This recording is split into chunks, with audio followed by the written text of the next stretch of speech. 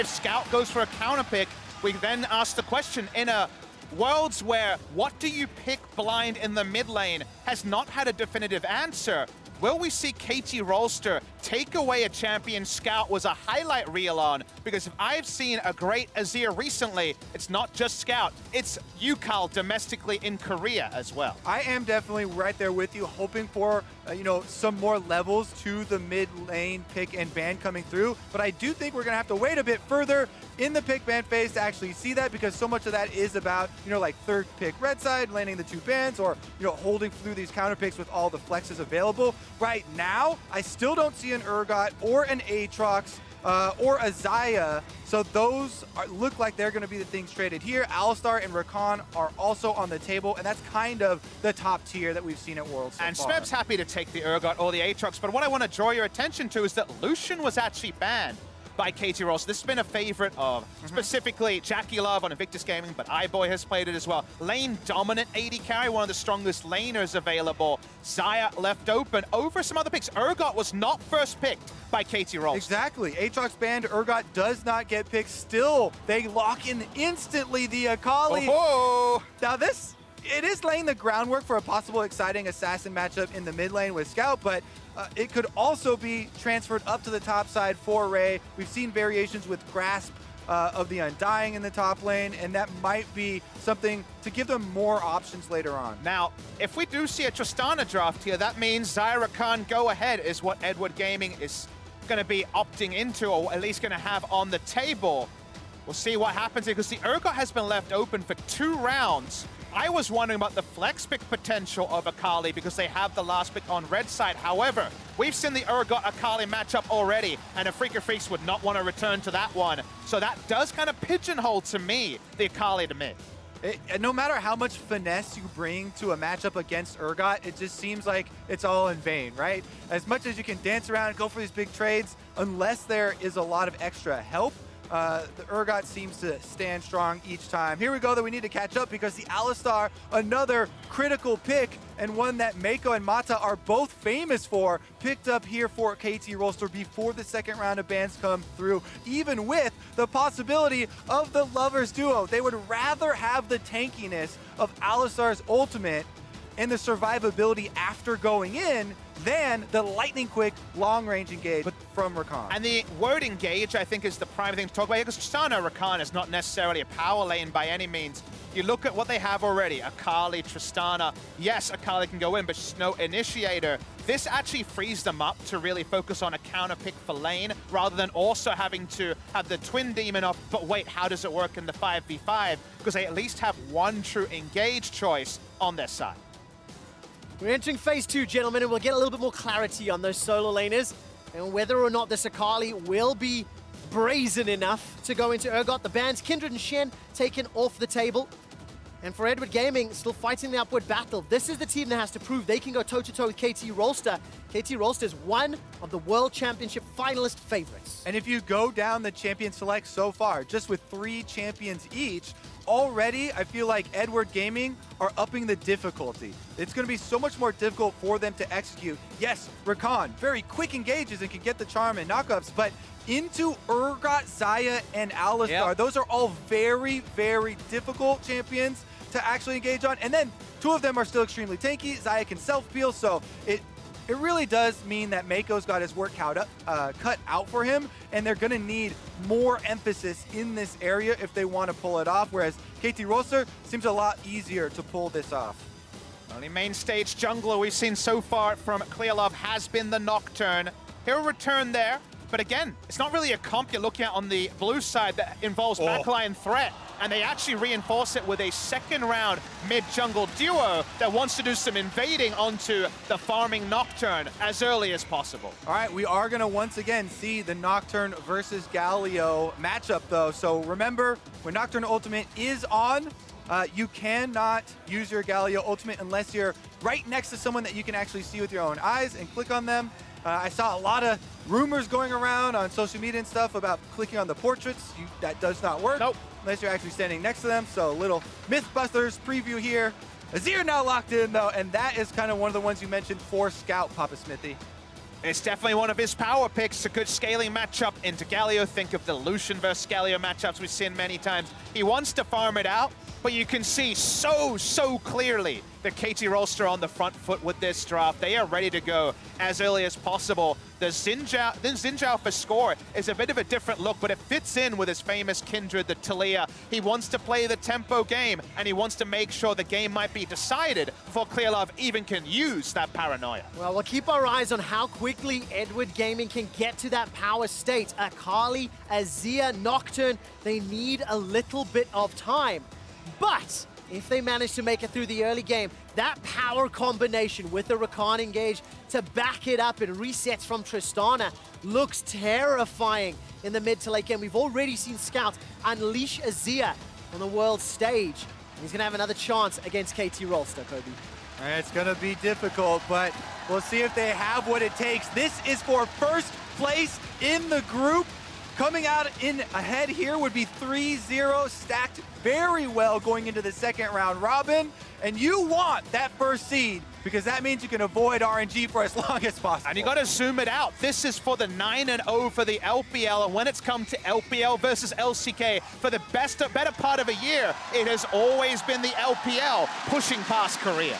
Can the LPL equal the undefeated 9-0 record that was set by the LCK? It's KT Rolster taking on Edward Gaming, and you can hear the fans cheering and chanting from Busan as they get behind KT Rolster.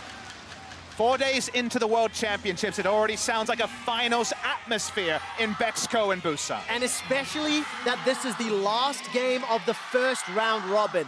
From here on out, we will only play one group per day.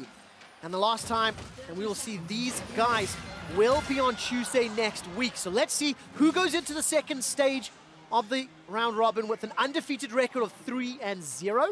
Let's see whether or not KT Rolster, with strong lanes, with score leading from the front on the ZHao, can take over the game and keep Akali and Azir and Tristana down.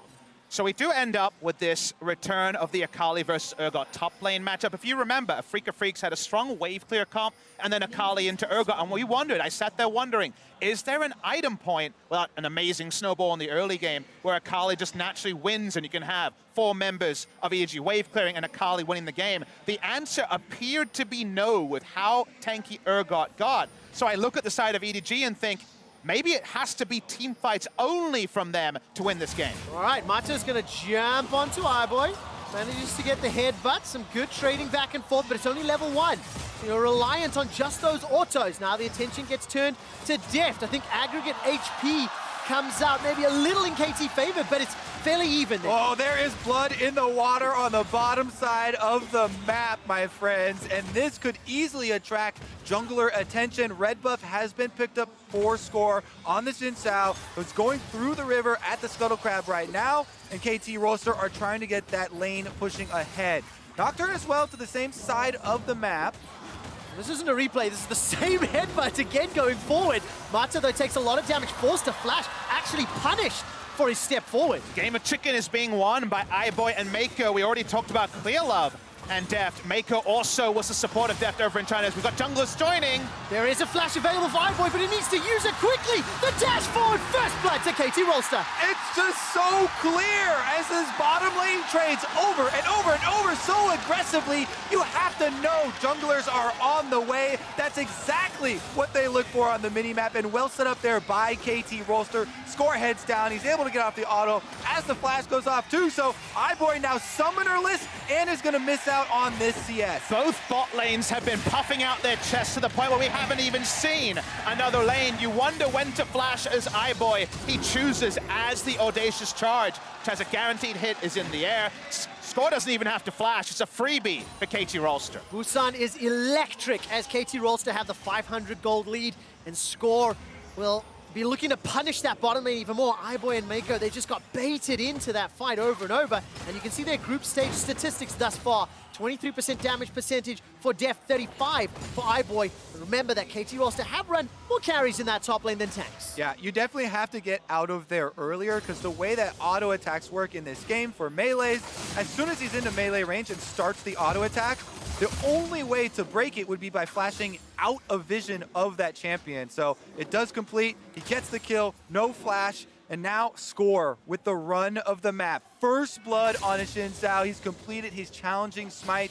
And this is one of the champions that has incredible dueling power.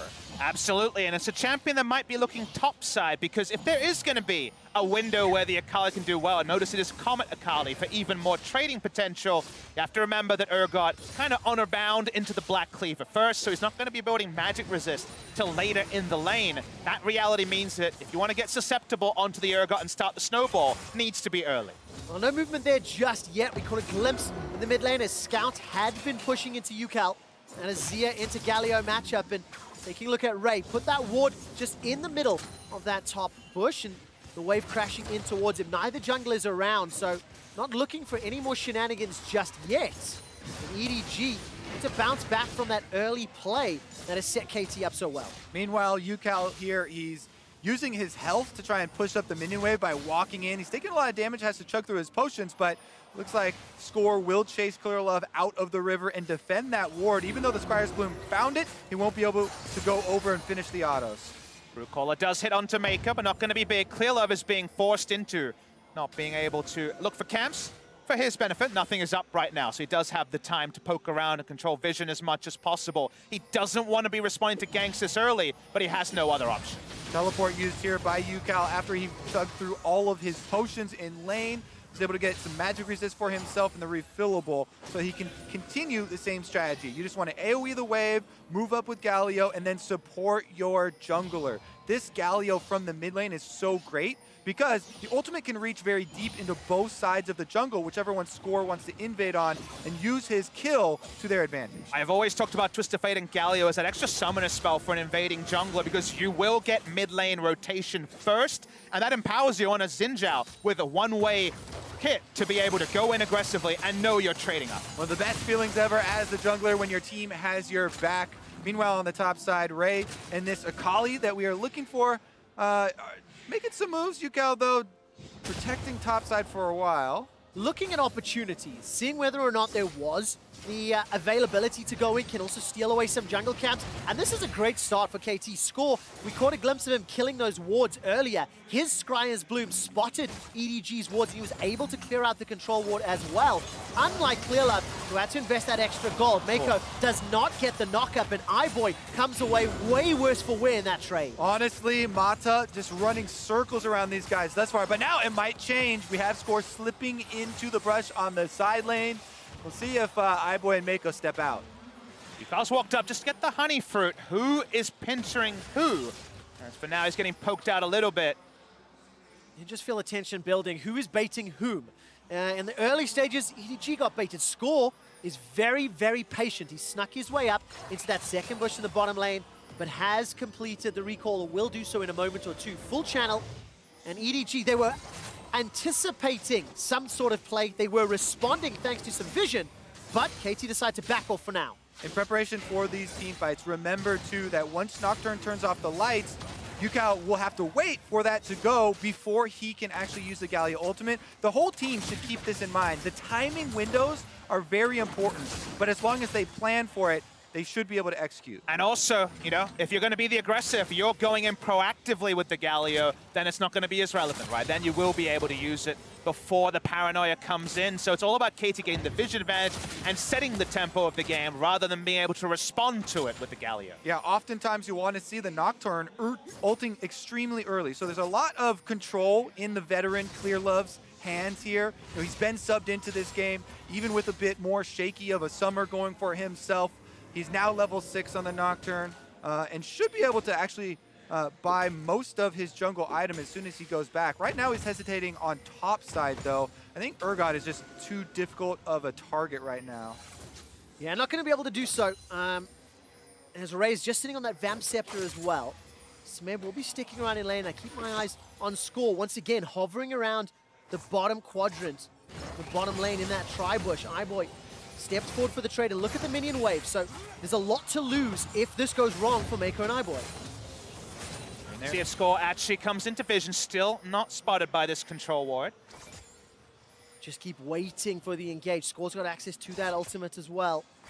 A lot of vision from EDG in the river, but it's come not in that tri-bush area, and Mata will be clearing out this control wall. I feel like Mata has easily won the psychological warfare game now. Whenever he steps up on Alistar, Meiko and iBoy have to respect it. They've been punished too many times already, and Score has been so willing to camp on the bottom side that they have to give up and cede small advantages now whenever the positioning is there. It's a 15 CS disadvantage to iBoy in the bottom lane, thanks to that first blood play from earlier, as well as the psychological plays that you talked about.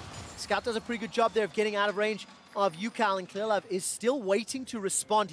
It feels like he's on counter gank duty, and he may be called into support right now. Very good buffer from iBoy as here comes Ucal. The tower is the focus, and a teleport's being channeled. Paranoia comes in, insta-taunts onto Clearlove. He's going to continue looking for the chase, stepping on the Dustbringer. Feathers fly from Deft, but here comes Meiko. Already used a flash, and he's not dead yet. Gets a follow-up knockup. Meiko survived long enough to give EDG a chance, but it simply is not enough. There's not enough follow-up. Huge overstep there from EDG. We see Deft lay the groundwork, putting all the feathers in the ground as he's running away, just waiting for the juicy blade caller, and he finds it. The proactive blade caller allowed him to flashback and basically have such a big width of targets to be stunned so they could turn onto one. Meiko too far down the lane. This was the proactive ult we called for, but it didn't find any members, and you did wonder about the EDG re-engage. Exactly, they used it early because they didn't want to get blocked out from the Nocturne, but then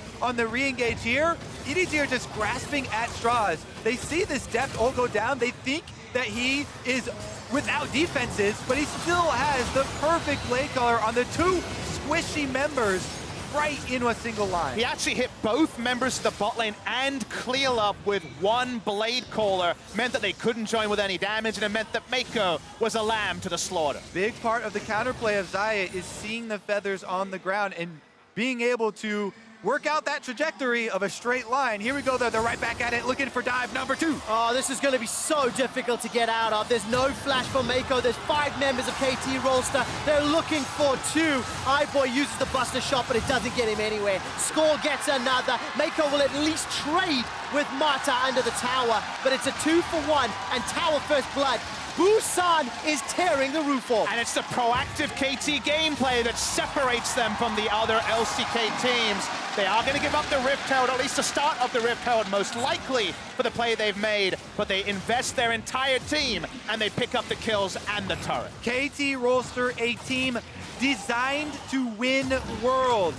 They failed last year for even qualifying, but are looking to make up for it and then some this year. I did wonder if this will be the game where we got to see the evolution of KT, because they were always a team that could play this way.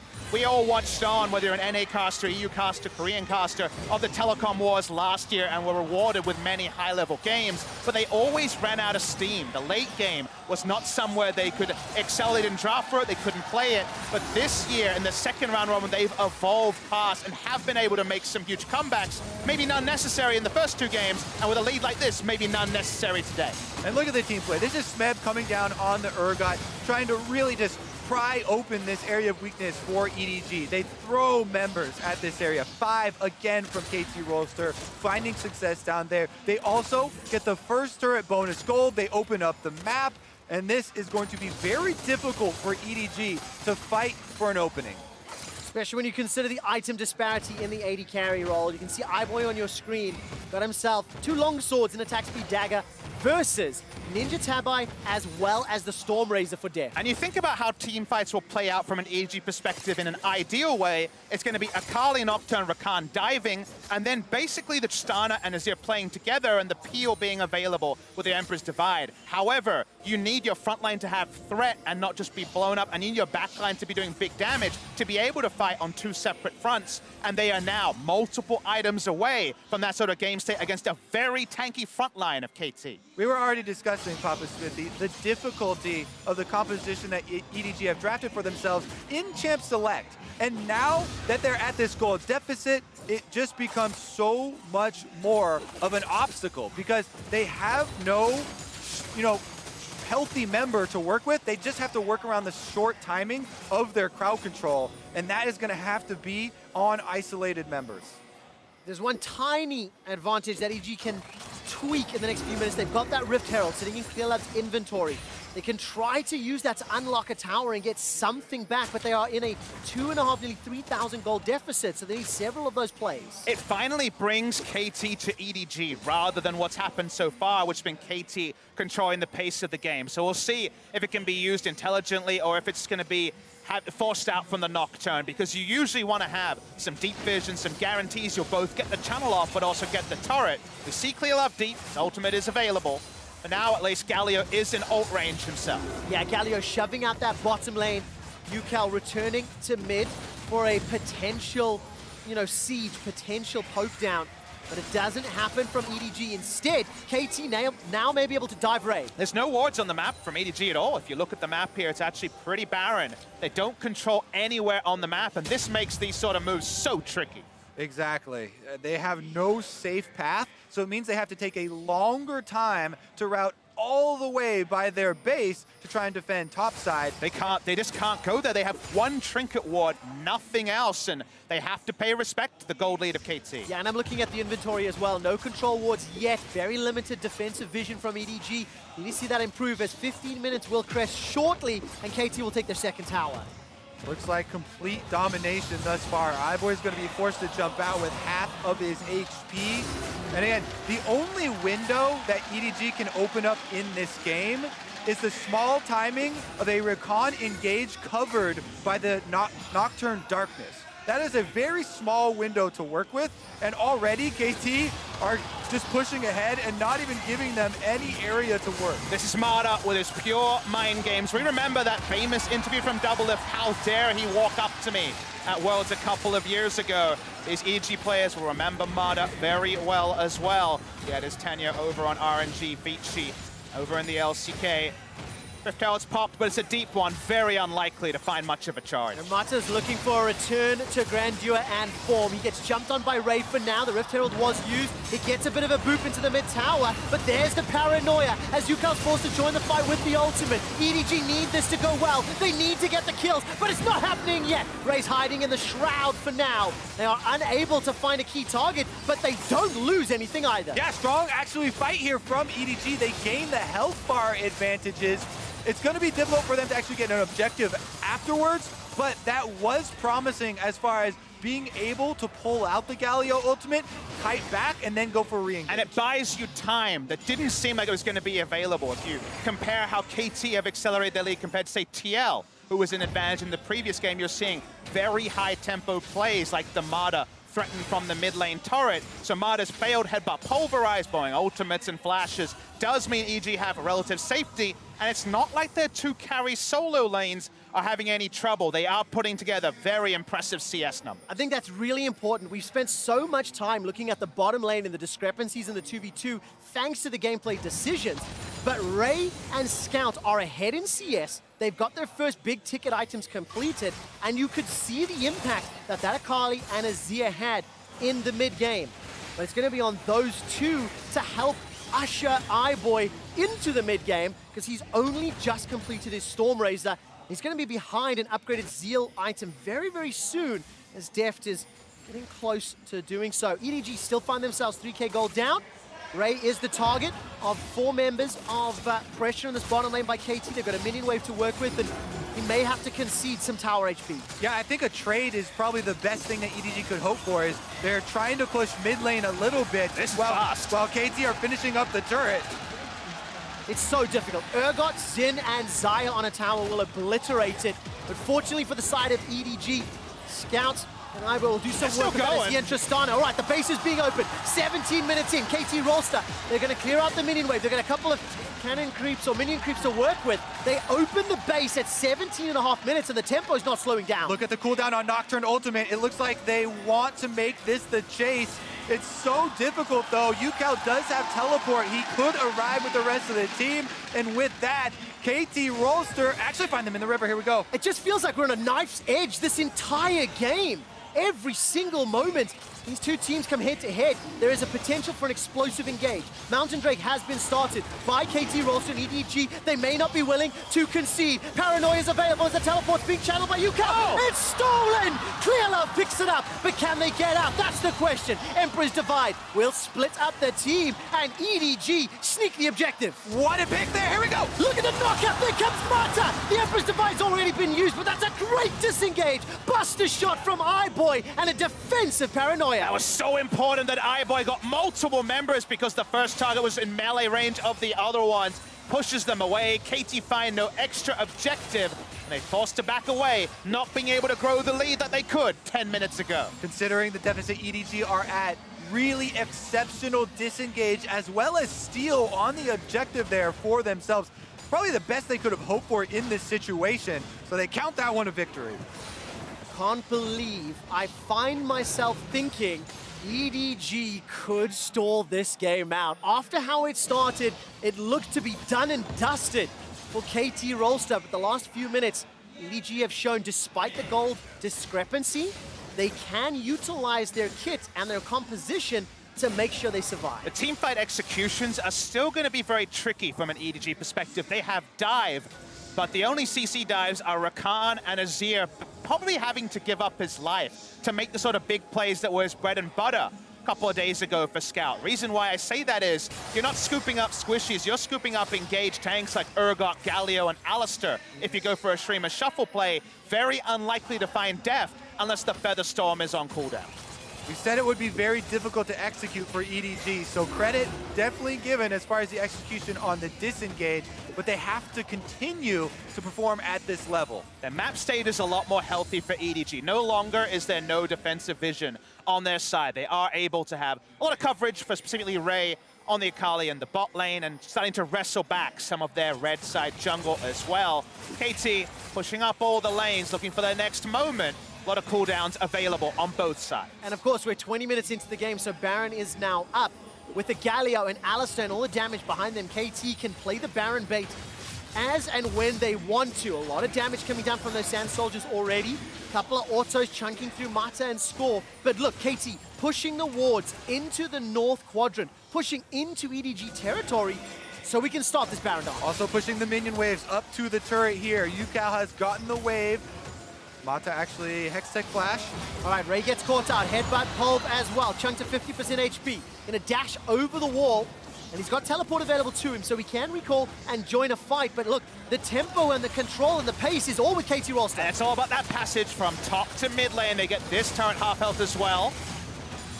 And they'll be forced to back away for now. All about the minion waves. To their credit, EDG bot lane is pushed out, so there will not be a 3-lane push. You can see KT just kind of brute force some damage on the turret there, shoving the wards in, and then on the way out, Ucal uses his taunt to deny a lot of the damage from the Azir, and they're able to get some damage on these turrets. In the end, though, EDG still have life. Oh, this is a beautiful game to close out the first stage of the round robin. And I keep looking at the vision. KT got a little bit of damage onto those towers, but I think crucially, the ward that Scout just walked over and then 2 control wards, there's already more coverage than maybe KT would have expected. Running into 5 members of EDG, it's going to be up to the LPL representatives to push back, regain control of their own jungle, and try to push those waves back out. Because Papasmithy, you talked about it. It looked even. And then 30 seconds later, KT said, sorry, buddy, that's not true anymore. And they completely took control. Such the power of a multi-man invade there, and with Alistar, you're always a bit more brazen about which rushes you can face check and which ones you cannot. Want to draw attention to an item choice here by Scout. He's going Liandry's second, which was buffed in the path to 819, the Worlds patch. He's against some really tanky boys, some thick opponents, so I do like going for the Liandry's here. If he's left unchecked, it's axe up. All right, Meiko's going to need to dash away to safety. Mata manages to look for the engage and decides to back away. Of course, if Scout can use the Liandry's to just chip away, that's also going to be exceptional value. And once again, we're just dancing on this knife's edge. 23 minutes, these two teams clashing. But EDG are further behind. It's nearly 5,000 as KT extend their lead further. And the split working there for KT. Whenever they force Scout on the Azir up to a different lane, it means that EDG can't even look for that little quick opening around mid lane. They need the Azir as a core component to their big play. And KT Rolster are just keeping them pressured in. And Azir is one of those I only do everything champions. He can poke from range, wave clear from range, and threaten engage compared to Tristana, who can only chip away. So now Scout is grouped. Urgot is away from his team, but there's no real engage option just yet. Would be far too brazen from Clearlove. This does mean there's a slight moment for the side of EDG to find some footholds around Baron, as yes, you note there, QuickShot. It is Ghost Flash onto Urgot. Much more about teamfight mobility than map mobility. Yeah, gonna need to push the wave and rejoin the KT Rolster squad. It's 30 seconds to the next Infernal Drake. This is the final fight for first in the group, and a reminder, if EDG lose this game, it will be the first LPL loss of the World's Group Stage in 2018. And I want to talk about one thing that KT know that is implied rather than clear to all the viewers. They would have known that EDG spent all of their time either grouped in mid or trying to get vision around the red side. They know there should be no wards near the Drake. It's an Infernal, a very high value Drake, and there's been no access by the EDG members to be out of vision and actually put down any wards around them. And I think the Infernal Drake, when you look at the team compositions, even more valuable this game, with 4 damage dealers aside on both compositions.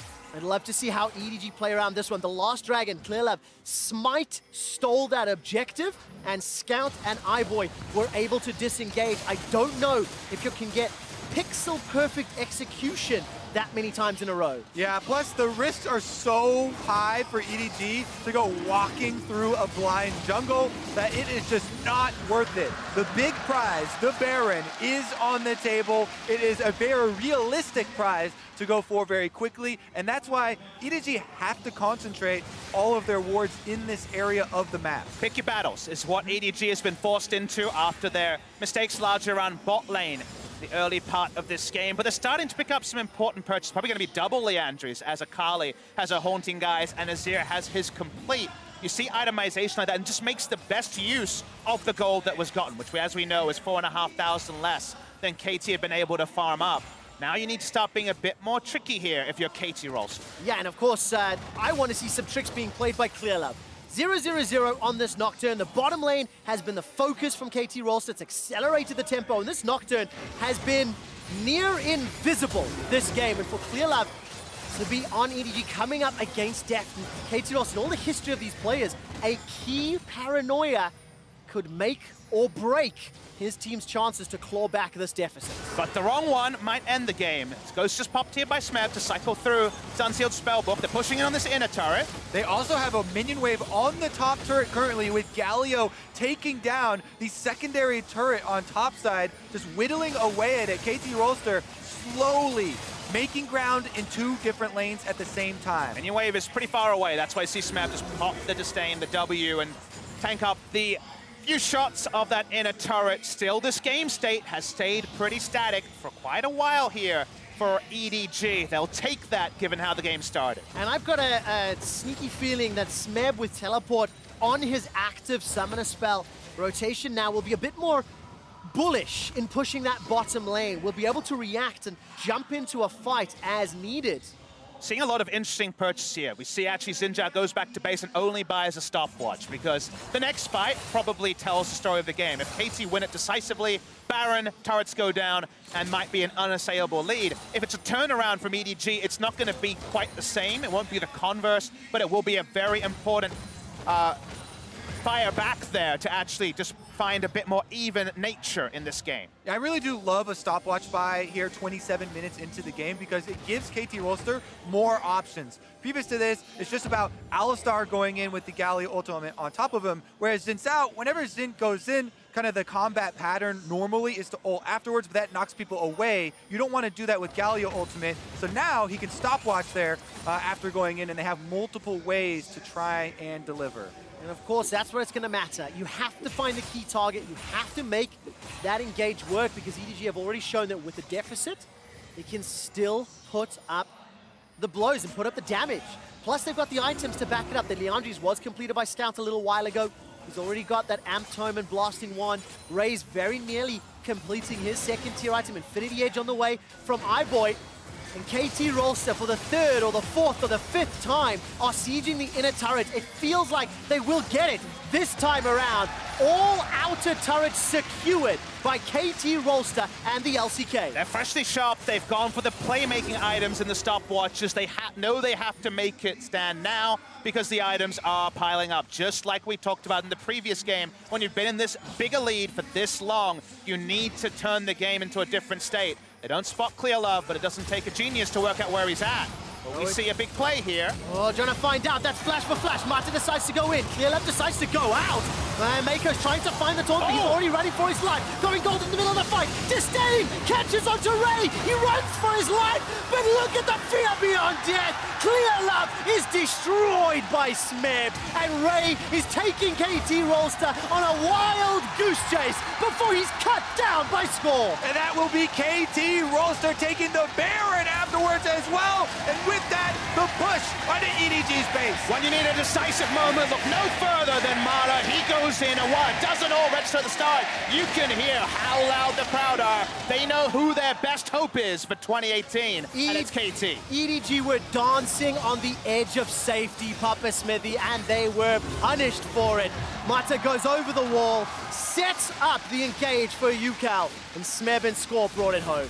In this replay, we are going to see the differences in the tankiness and the ease of execution of these compositions. Mata can go in on Alistar with the Galio ultimate, but then Meiko on Rakan tries to engage on Galio. He's so squishy, he has to use the timings and the crowd control to be able to survive one of those team fights. It's not gonna happen. So everything on EDG starts to crumble. Such explosive damage, and all the damage dealers have to kite back. Mata has always lived on the razor's edge between genius and madness.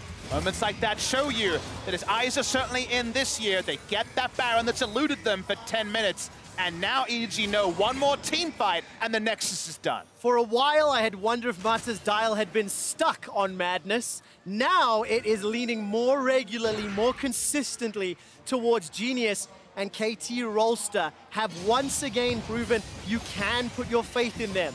But they have let their fans and their supporters down so many times in the past. I don't know if this time is different. This time there's something magical about this team that won the title in LCK and is on the verge of going undefeated in the first round robin. That was one of their biggest skeptic, but they've definitely been able to do it recently. Speaking of recently, pushing up to the base, Galio on the top side.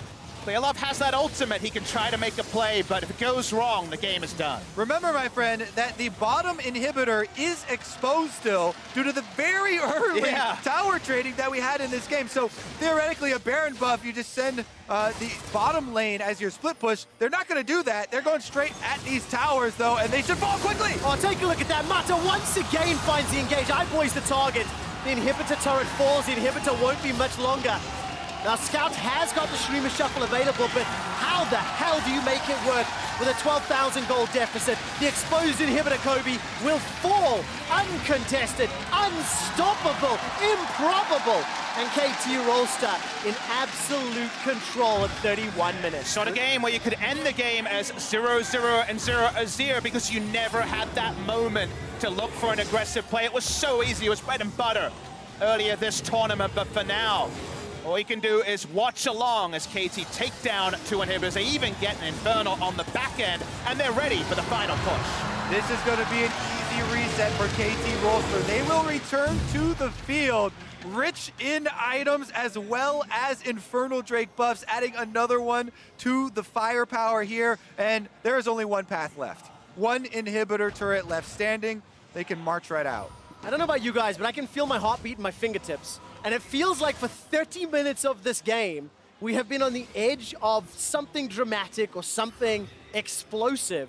And this is the first time that KT Rolster have absolute, uncontestable leads, where it feels like EDG need a miracle to bounce back. And as it stands, it was a good attempt, but I'm just amazed at the way in which KT have proactively set themselves up time and time again. But it's a bit of a sobering reminder that champions like the Akali in particular, now for Afrika, and now we're seeing it from EDG, can find these spots where the 1v1 against Urgot seems unwinnable. The team fights against a tank lineup and a ZHaO sound improbable. And because of that, we're really waiting to see the solo laners who farmed up a plenty find something. Speaking of solo laners. All right, let's take a look. Scouts has used his ultimate as well as that Sundisk. The Sundisk will help defend a while, but Paranoia's been used defensively once again. Two crucial ultimates if EDG want to win a team fight, if they want to mount some sort of comeback. Yeah, they're lacking in cooldowns, and they're also lacking in base defenses. Nothing left but the Nexus turrets. Edward Gaming and the LPL are on the verge of losing their first game here in the group stage. It will be at the hands of KT Rolster. KT Rolster now setting their sights to the Nexus turret as Scorp will be bringing the minion wave through that Sundisk in the bottom lane. Gonna be one only from the mid lane for now. The sideways will take a while to crash. Will we see a dive attempt? I'm sure we will. KT Rolster have done it over and over. They've got a significant lead at 11,000, and there's the dive, Papasmithy. Mata goes in and is shot right back out. Oh! Nexus turret goes down, but look at the engage! Ucal finds Edward Gaming, wrecks them where they stand. Only iBoy and Meiko standing. They were the first to fall at the start of the game, the last to fall at the end of the game. And KT Rolster will turn their attention to the Nexus, go undefeated, and hand the LPL their first loss. Huge roar from the crowd here. Ucal flummoxed EDG by flashing back in with his taunt. They took down a couple of members. They take down the Nexus. Worlds is not won in the first round robin, but KT win the hearts of their Busan fans. They will go in 3-0. They are the big hope of Korea.